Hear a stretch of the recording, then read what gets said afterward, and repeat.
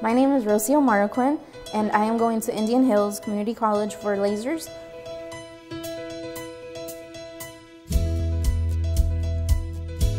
I actually graduated high school in 2008 and I went back to school in 2017. I always thought working a regular job was more important than attending school, so school was not my priority at all. I always thought going to school meant being broke, not having money. And then I had my son and that's when it put things into perspective.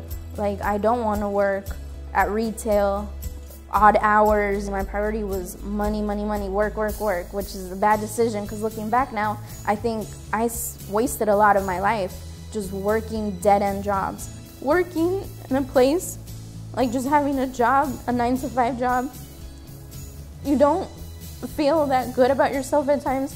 You do this, you do that, like you get the hard jobs. So I just feel like school for me is a very good thing for me personally.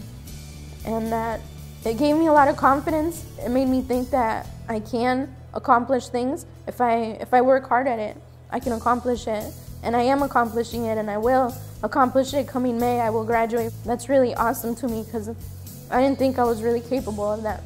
I'm a single mom, I have a son.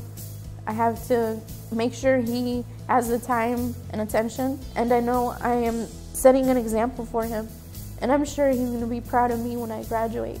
But in the end, I know it'll be worth it.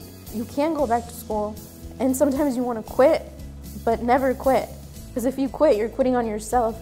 You're quitting on your future, on your family, on your opportunities that you may have. It's not what everybody else thinks about you, it's what you're getting out of this and what you're gonna accomplish for yourself, for your family, for your future. And if you like it, then go ahead and do it. If it means having a stable life in the future, what's stopping you except yourself?